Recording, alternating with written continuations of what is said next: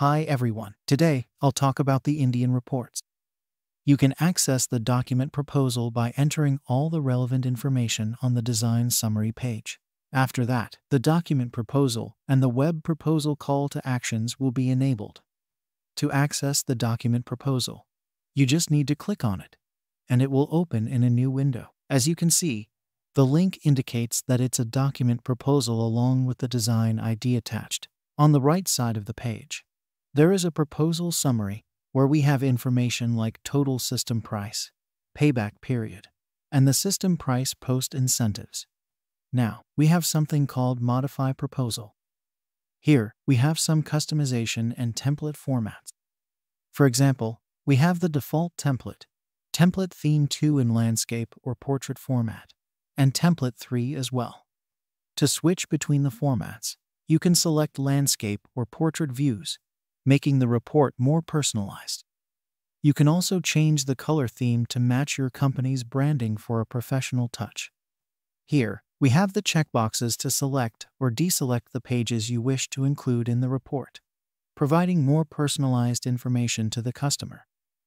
We have an easy-to-access shade report toggle and a proposal with and without financial toggle, which will include all the financial calculations from the proposal once this toggle is turned on. Let's see what we have in the report. On the first page, you will find the key project information, such as the project name, the size of the project, the address, and the geographical coordinates. We have something called Quick Click to view 3D model. Customers can interact with the 3D model, zoom it, and view it from any angle for a detailed inspection. We have this shading effect toggle as well. You can also see the shading effect by clicking on this toggle and dragging it according to the months and time of the day. Similarly, we have an irradiance toggle as well. Going back to the initial proposal, we have the company overview page and our team page with detailed information about all the team members. You can edit this information from the organization settings. We have the system metrics and savings page displaying information such as production details, PV size, AC size, load ratio, and weather data used.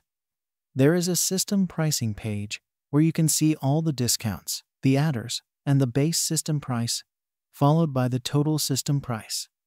We have the estimated savings page, which includes a graph showing the estimated savings, total savings, payback period, and IRR. The components pages provide relevant information, annual production graph, monthly savings, and monthly table. In the field segments page, we also display the monthly solar excess percentage across all arrays.